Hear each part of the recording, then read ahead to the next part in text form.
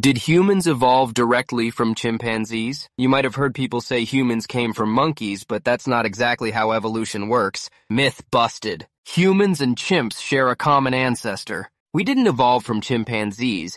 We just share an ancient relative from about 6 to 7 million years ago. Evolution is a tree, not a ladder. It's not a straight line from chimps to us.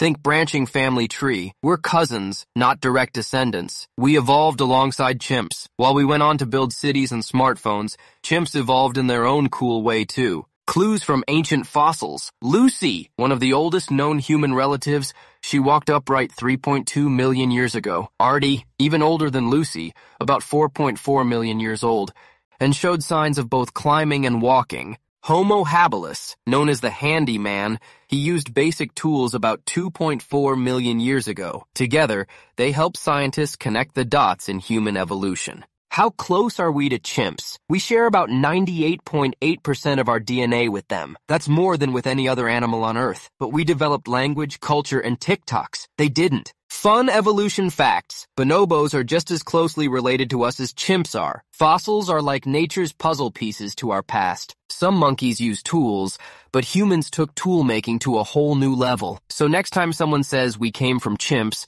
you can say, nope, we're just long-lost cousins with ancient fossil receipts.